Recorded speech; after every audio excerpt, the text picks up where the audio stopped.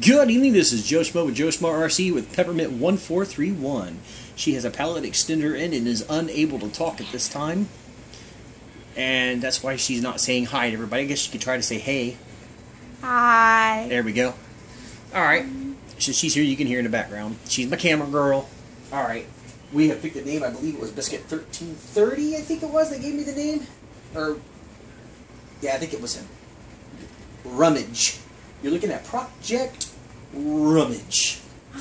This is a two-wheel drive / build. There's not a whole lot here yet, but I actually can't say there is a lot here. Got front and back bumpers. Got a transmission case, no gears in there yet, but the transmission case is here. Got a bulkhead. I don't even know what that little part is that goes between the two pins that go through the bulkhead. I don't know. I've got some makeshift, what are those called? I can't remember the names of those either. Drawing blank on some names here. But I got some body savers, got some body pins, got the Nerf bars, I got front and back shock towers, which those are backwards right now. I got the front and back body posts. I do not have the battery hold down, but I do have the little clip that the battery hold down slides into, so that's cool. I have the metal bar.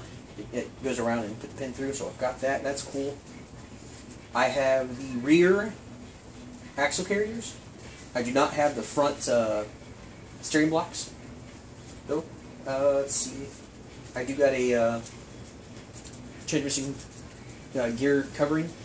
I do have a little piece in here somewhere, so I already got that somewhere. I'm just going to get it out. I do have the front and back hex adapters. Let's see, what else have I not covered? I have the front A-arms. I have one rear A-arm. That's for the back right. I do not have the back left. I have shock springs ready. I think these came out of a Rustler. So they're not the progressive ones that came in the original Slash. Because you know those are, you'll have like the coils here, and the coils just kind of are tight, and they slowly loosen as it comes to the center. These are kind of straight linear throughout. So it doesn't progressively get, it's more linear. I think that's a nice way of saying it, best I can say it anyways. I do have the two stock caster blocks there, so that's kind of cool. I think I've showed you everything that I have so far.